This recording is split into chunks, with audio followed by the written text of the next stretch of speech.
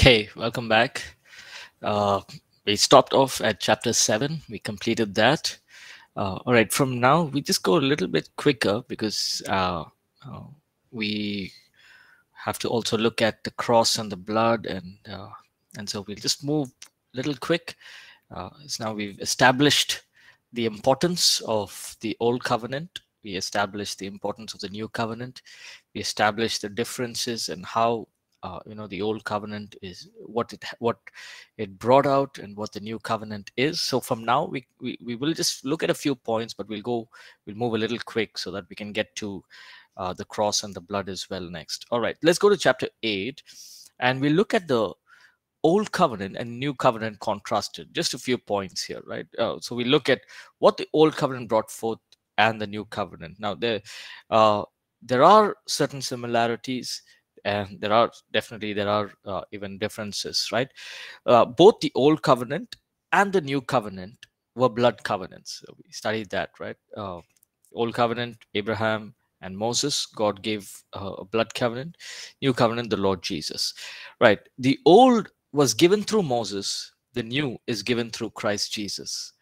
John chapter 1 verse 17 says, "For the law was given through Moses, grace and truth came through Jesus Christ." Right? The old based on law, the new based on grace. Now, I just want to point out a few things here. The law, the word law itself is sounds very legalistic, right? The law, okay, you need to follow these rules, right?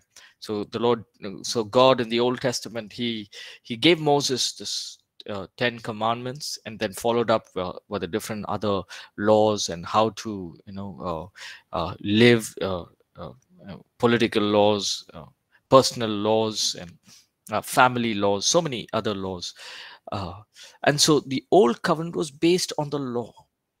You have to follow these rules, and it was not bad. It was not that, okay, these rules were like bringing them nowhere. No, it brought some order, it brought them closer to God.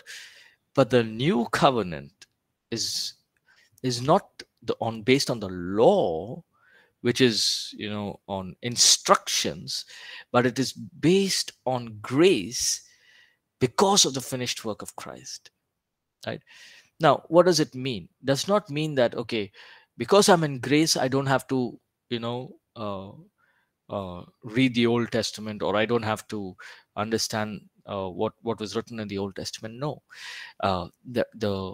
the way we come into God's presence, the Old Covenant, it is through the law. We say, okay, God, Yahweh, I've fulfilled my law, I fulfilled my side of the covenant, so I'm coming into to give this sacrifice. But in the New Covenant, we come in by the grace of God. Lord, I'm coming even though I have sinned, even though I have failed you, even though I have not kept the commands that you have, even though I may have been disobedient, or have fallen short, I still come, not by my own merit, but by your grace. By the cross, I'm coming. So that is so powerful, right? We must understand this difference. In the Old Covenant, they come into the tabernacle. When they do their offering, it was like saying, I'm fulfilling the law, God. Here, I'm saying, God, I haven't fulfilled the law. I've not been able to keep all the commandments, but yet I'm coming by your grace. And the wonderful part is, in the Old Covenant, if without fulfilling the law, you still could not see God. You could not have this relationship with God because of the sin. But in the New Covenant, while we were yet sinners, while we are in sin also, it is the grace of God, and we still have this relationship with God. So it's so much more wonderful. The Old Covenant brought guilt, but the New Covenant brings righteousness. Guilt is something that is it is something that can bring death in a person's life. Remember Judas? He betrayed Jesus. Probably he thought, okay, they'll just beat him up and beat up Jesus and let him go. probably he thought about it that way. Okay, just for the money, I'll take the money, I'll betray him, they'll lock him up, maybe they'll beat him for a few days, they'll leave him after a week or after some time. But little did he know that the crowd will say, crucify him. That's why he even when he went to return it, they didn't accept it. Because of guilt, he committed suicide. Guilt is from the enemy. Guilt can eat us up on the inside, right? I know of a friend of mine who, uh, his he had very loving. He has a very loving parents. I also knew his parents also, very very good parents.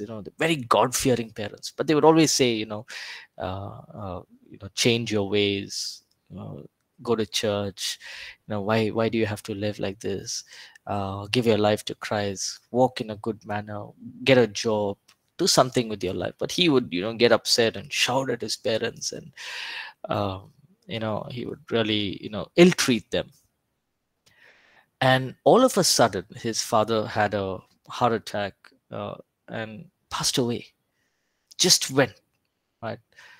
A healthy man, had a heart attack. He passed away. Now this young boy, he was a young man, was filled with guilt all through his college life. He was guilty, saying, I did not look after my parents. I did not respect my parents.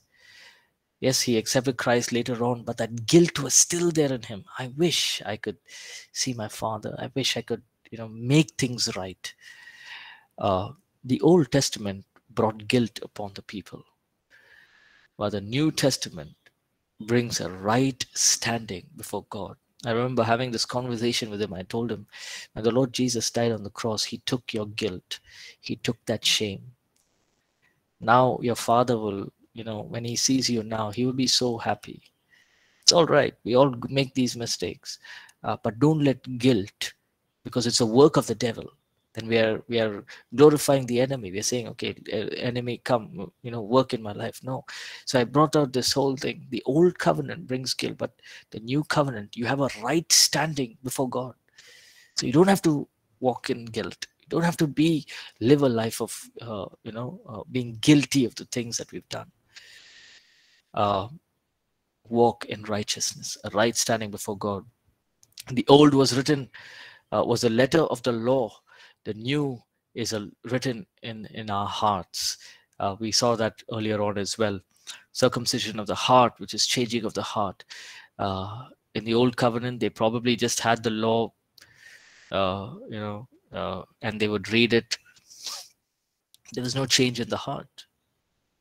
What does John the Baptist rebuke the Jews and the leaders, and he says, you brood of vipers, you're just talking about the law, but your hearts are still like stone.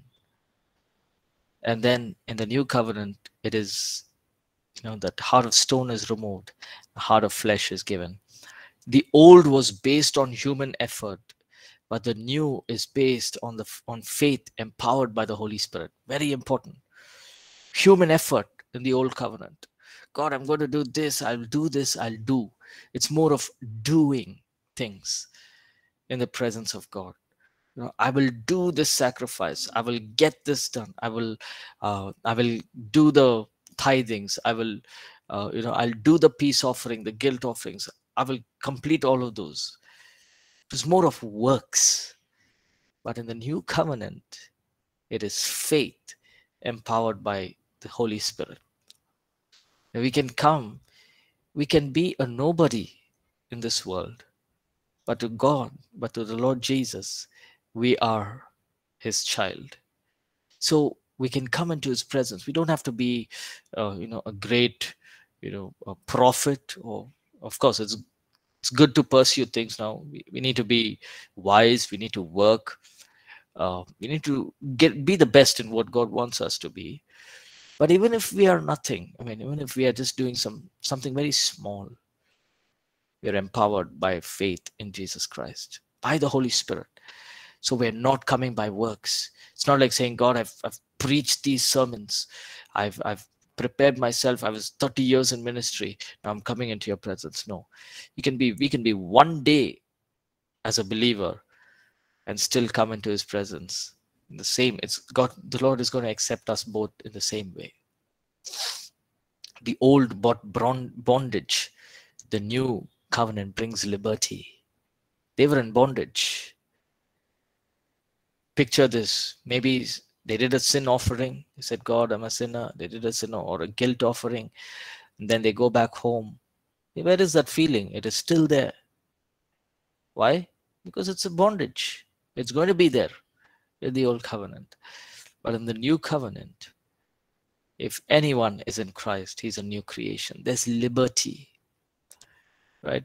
When we sin, I love what the scriptures teach us, and it says, if you confess your sins, he's faithful and just to forgive you, right? Liberty. And I walk in this assurance that I'm forgiven because I've confessed my sins. With all my heart, I've confessed my sins, right? So the old bought bondage, the new brings liberty. The old was served by earthly priests. The new is a heavenly priest. We looked at that as well. The high priest of the old covenant was a great high priest. He will go in. He was an earthly man, right? He was somebody who was just representing the people of Israel, but he also had sin in him. There was sin. And now we have a high priest who is sinless and greater high priest, an eternal high priest.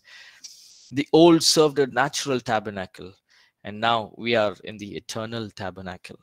I'm sure you're learning this, you're learning in eschatology as well, or you'll be learning maybe next semester on the end times and how about heaven and how we are partakers of the things that are happening in heaven. And so the old required recurring sacrifices, right? If we read the Levitical offerings, there were many, many, many sacrifices: guilt offering, sin offering, pain offering, and all kinds of offerings. And it had to happen again and again and again. But the new was one offering made once for all. Nothing more was needed. Every believer can enter. The old has been removed and the new is in force. Is it important to read the old covenant? Very much. Some of them ask me, why should I read the new Old Testament when the New Testament is better? The Old Testament has such powerful principles that we can use in our lives. Right? There's so much that we can learn from the Old Covenant as well. Yes, the Old Covenant has been removed, the new is in force, but there are principles, there are teachings, there are learnings, there are things that we can apply in our lives. Like, for example, if we all know the story of Daniel, we know the story of Joseph, Abraham, all these wonderful men of God. What does it do to us when we read it? It just brings so much of strength. It brings so much of faith in our hearts. Right? It builds us up. So just as how the new covenant is in force, it does not mean that we don't read the old covenant. Remember, the Bible, the reason the Holy Spirit has put it is because every word is powerful. Every word is God's word bringing life to us. Right? So spend time, old, new, spend time reading the scriptures. The new covenant is an everlasting covenant. Now, the old covenant lasted for a while. The new covenant is an everlasting covenant. The new covenant is a more glorious covenant. Let's read this. 2 Corinthians 3:9. Paul is writing to the Corinthians. He explains it so wonderfully here. 2 Corinthians chapter 3 and verse 9. Yes, one of us, please read that.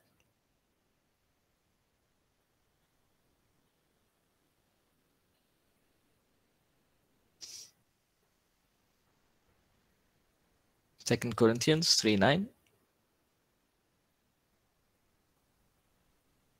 For if the ministry of condemnation had glory, the ministry of righteousness exceeds much more in glory. Amen. Thank you, John. The ministry of condemnation, meaning the old covenant, already had glory. How much more glorious is the new covenant? And Paul goes on to write, he explains to them why. Moses is coming down that mountain bringing the 10 commandments. The people of Israel say, cover your face, the glory of the Lord is upon you. Now that is the ministry of condemnation. That's the old covenant. The people could not see Moses because of the glory of God. How much more is glorious is the new covenant where you and I are co-heirs with Christ. We are seated with him. How much more? So Paul is drawing this comparison, saying old covenant, they could not see Moses' face. They said, cover his face. New covenant is greater than that. It's more glorious. Here's another important point. We need to shed off the old covenant mentality. Now, this is something that as a church, when I say church, the body of Christ globally, we need to come out of. Right? I'm not sure about other nations, but in our nation of India, there is so much of this old covenant mentality. And when I say old covenant mentality, it could be smaller things that cause disruption, that cause differences among people. Remember the people of Egypt, people of Israel? They came out of Egypt. What were they doing? They were very happy. They were blowing their trumpets. They were singing, praise God. I'm sure you've heard of this saying, right? It took a moment probably a day to come for Israel to come out of Egypt, but it took almost 40 years for Egypt to come out of Israel. Meaning what? 2-3 days down the line, they said, I wish I was back in Egypt itself. I would have eaten well. The food was better. At least we were working. We had houses. Now we don't have a place to stay. We are out in this desert. There's no water. Why did I even make this decision? An old covenant mentality. There will be times in our ministry and in things that we do, there will be people who will bring accusations against us. There will be people who will say, you're not doing this right, you're not doing that right. It's very important to teach our congregation importance of the understandings of the new covenants. That's why we have a subject called hermeneutics, where we take scripture and put it into context. There are many, speaking to this pastor, young man, he was saying, there's division in the church. Why? One group believes that we should not, you should remove your footwear and come in. Now, these are urban people, right? These are people who are living in cities, not villages, in cities. One group believes that there should be, one group believes that they should have 10, singers. There should be a choir. So that became a problem. There's no choir. So, but there are already 3 singers there. No, there should be a choir. Right? So all kinds of things. Another group believe, no, you should not, should not make too much profit in business. So all kinds of, wrong ideologies will come up. But remember that you are part of the new covenant. It's not just of the law, but you're coming by grace. So there has to be shedding off of certain things, right? And so it's very important to understand, especially as leaders, teach your congregation, right? Teach your congregation. I remember this. Few people in our church here in Bangalore, they said, we don't believe in women preaching. We don't accept it. Now I had to call them. I made them sit, and I began to teach them. I began to share with them. I began to understand first, why do they say that? They said, no, in the old covenant, God said this. In the new covenant, okay. So they said these are the things in the new covenant. So I said, okay, let's look scripturally if it's right or wrong, and then we can make a decision. So they pulled out scripture. I pulled out scriptures, and I pulled out scriptures only from the New Testament, and I began to show them how the Lord Jesus used women to bring the gospel to people. The church in Rome was led by a husband and a wife, Aquila and Priscilla. Lydia was a leader. There were plenty of women leading in the old covenant, in the new covenant. So I had to really teach them. I had to share with them. See, this is what's happening. This is what is, in Christ, we are the same, right? We are on level ground. It's the anointing, it's the grace, it's God's gifts and callings. And so after a couple of months, they began to understand, hey, yeah, it's not that only men should be pastors. No, it's a call of God. God chooses. It's not our calling. And in the new covenant, God can call anybody. Because remember, the old covenant, mostly women were not allowed to do their sacrifices. They were not allowed to, involve in too many of these offerings and sacrifice. They're not involved. They look after the household activities, household stuff. But in the new covenant, things change. So it's very important as leaders to teach your congregation why you believe in certain things. The mistake I made is I thought that they will understand. No, they will not understand. We have to teach them. We have to make them understand through the scriptures. And the Holy Spirit will speak to them. What does the Bible say? The truth will set them free. Right? So now they are so open to women teaching. I made that, that respected uh, auntie herself to come and, share and lead the prayer times. She was so happy. She said, I feel so liberated. So it's very important to get off that old mindset. No, only this is how it should be done. No, in the new covenant, God can use anybody, anyway, anyhow, for His kingdom. Right? Uh, is a new covenant without law? The new covenant is called the perfect law of liberty. James 1:25. But he who looks into the perfect law of liberty and continues it, and is not a forgetful hearer, but a doer of the work, this one will be blessed in what he does. So the new covenant is with a law, but that law is a law of liberty. Right? Uh, so why still read the old covenant? God has not changed. His heart, his nature has not changed. The power and the glory of God remains the same. We learn from God's workings. We learn from God's dealings, right? This wonderful aspect. I was reading yesterday from First Chronicles. What a powerful work David did. When David became the king, so wonderful. He first thing he did is he brought the Ark of the Covenant and he put it in Jerusalem, and he said, we'll make a tabernacle here. And he said, what we'll do is we'll have worship in this place. So David chose 4,000 musicians. I think it's 288 prophetic singers.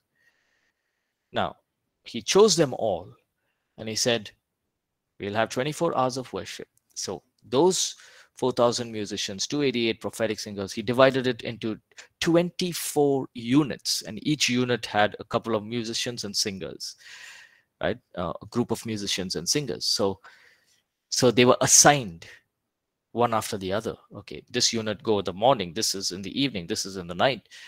And so David was able to have 24/7 worship in front of the tabernacle for 33 years. 24/7 worship, right? We learn so many things from the Old Testament. We draw inspiration from the Old Covenant. The Old Covenant, again, it points us to Jesus. The moment we read all of this and we look, hey, it shows that portrays Jesus. Can you picture this? Shadrach, Meshach, Abednego thrown into the fire. And the king himself recognized, didn't we throw three? But there is four, and the fourth one looks like the Son of Man. The king recognizes such a powerful encounter. There are types and shadows in the old covenant, right? And so many, we did look at it, and you look at it even in Christology, uh, types and shadows in the old covenant. And then last question here is, what old covenant practices still remain? Romans chapter 13, verse 8 to 10. Let's read that. Romans 18, verses 8 to, sorry, Romans 13, verse 8 to 10.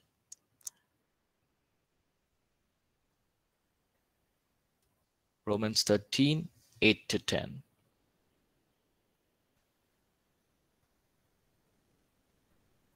Yes, go ahead. Any one of us, please read.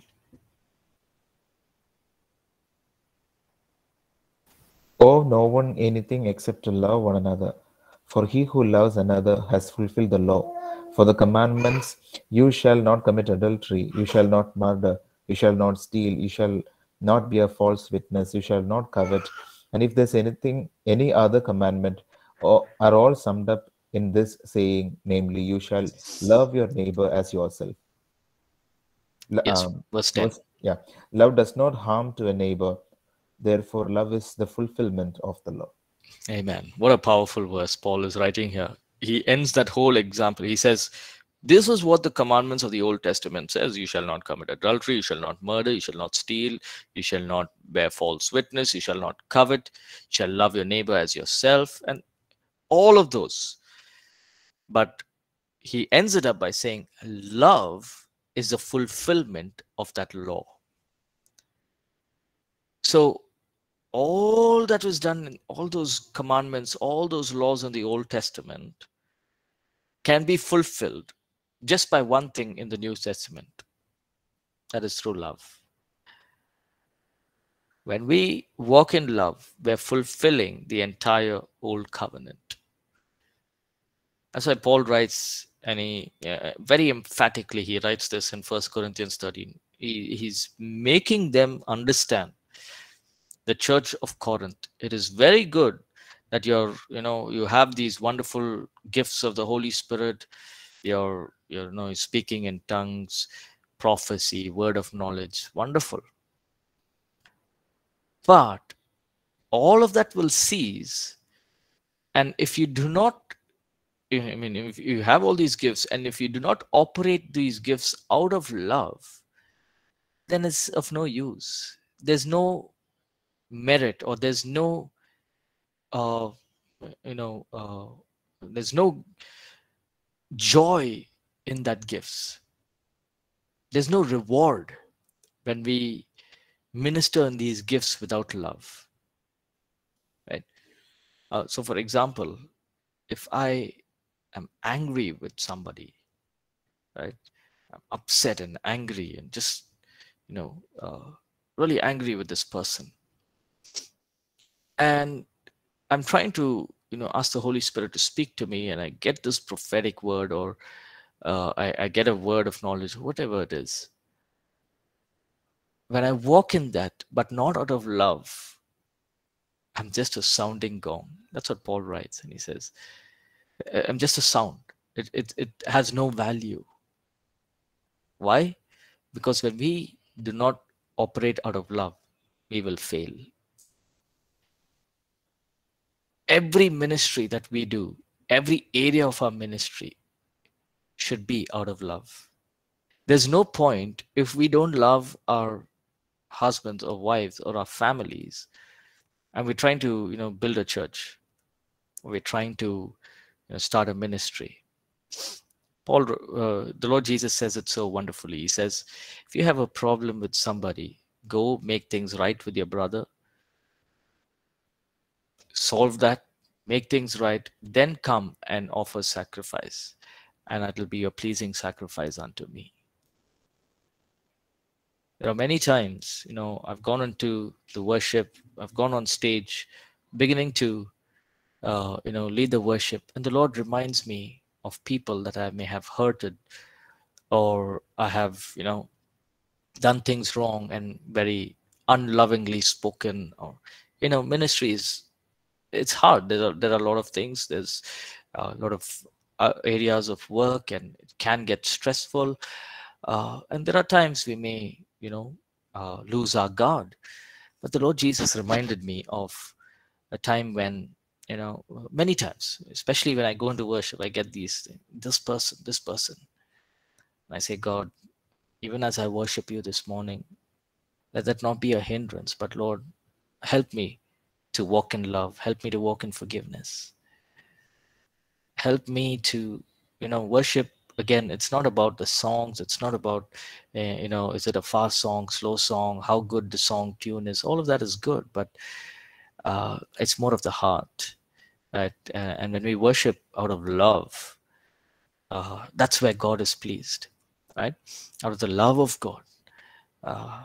It shouldn't be just just because I can play guitar or sing, I'm doing it. No, everything should be done out of love. We love God, we love the people of God, we love to serve God. Sad to say that nowadays we are seeing people getting into ministry for weird reasons, very weird reasons. There's this young man, I was speaking to his father. He said, I want my son to be in the ministry. I said, why? He said, no, because he can get to travel, and I want him to come up with these YouTube videos which I can share with my friends, and my friends will know that he comes on YouTube. And I thought to myself, he wants his son to join ministry so that he can come on YouTube. You see, the wrong reasons. The reason we want to join ministry, the reason we want to be in God's kingdom is because we love the Lord, our God, right? And there are plenty of others. Some of them want to become rich. Some of them want to, they don't want to work. Instead of doing a 9 to 5 job, Monday to Friday, let me do something else according to my own will. So these are all wrong reasons, and we didn't check our heart. And the Lord teaches us that when we love and we walk in love, we are fulfilling the law, right? Uh, I think we'll stop here. We've covered about 3 chapters. We'll pick up from next week, and we'll go a little quicker from next week. We'll try and do as much as we can, and then we'll move into the cross. Again, the cross is also wonderful. We'll see what the cross is about, how the cross has affected the entire world, and how it has blessed us as his people, and what is it that the Lord Jesus achieved when he died on the cross. Of course, all of this is not new to us. We know all of this, but it's always good to reiterate, go back and remember what the Lord Jesus did for us. So we'll close here. We'll pick up from next week. Any thoughts, any questions? Anybody has any questions?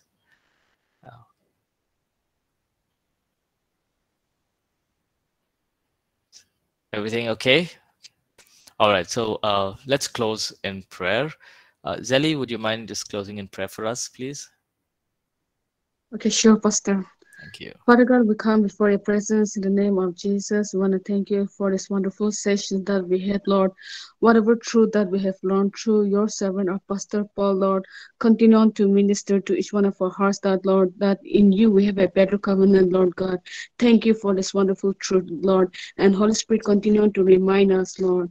And Lord, as we disperse from this place, I pray that Holy Spirit will continue to guide us, lead us, Lord. In Jesus' mighty name we pray. Amen. Amen. Amen. All right. Thank you, everyone. Have a great day. Have a great weekend too. God bless. Thank you, sir. We're grateful. I'm grateful. Thank you, sir. Thank you, Pastor. God bless. God bless. Thank you, Pastor. God bless. Thank you, pastors. God bless.